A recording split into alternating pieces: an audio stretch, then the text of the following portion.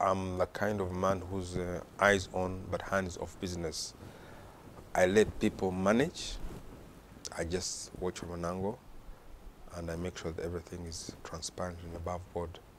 I think that is the difference that I have. I make sure everything is transparent and above board. It means that we operate according to the set rules and standards, international set rules and standards, clear and transparent. So you can imagine operating in some of the most corrupt countries in the world, and you still walk with your head high up. Is not easy. But we have learned to train ourselves to be robust, and has worked very well. And I have very good understanding business partners who have been very patient, who have worked very hard, and we are above board. We are the biggest taxpayer in this country. We have been voted as the most respectable company by the PwC audit for a long time, I think for about 5 years, and we remain so. Those are credible partners, reputable partners, and we've been together for a long time. I always consider business partnership as a marriage. You go in for the long run. You may have problems, but you go in for the long run. As long as you're transparent to each other, you trust each other 100%, there's no 0 or 99%, things will always work out.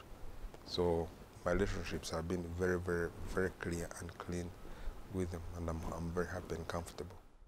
The major challenge has been, for example, I'll say the telecoms. We always feel that sometimes we're vindicated for being efficient and transparent.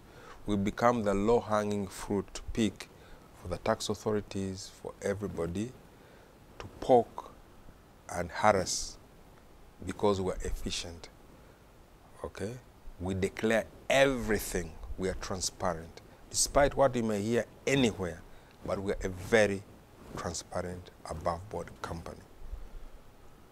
Sometimes I feel that we're arm-twisted because we are transparent and above board, but we shall never, ever change. Never. Our intentions are always very, very clear. There are always skirmishes, like a beautiful girl in the village will always be the prostitute or the witch.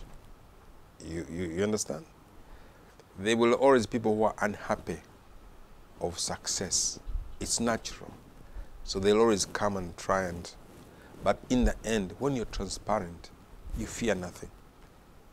The only two things you're sure of in this world that will come out in the end: the sun and the truth. Only two. So if you're on the side of the truth, you don't fear. In the end, it will always come out. And that's why we always walk with our head high up. We know in the end, the truth comes out. We're very confident.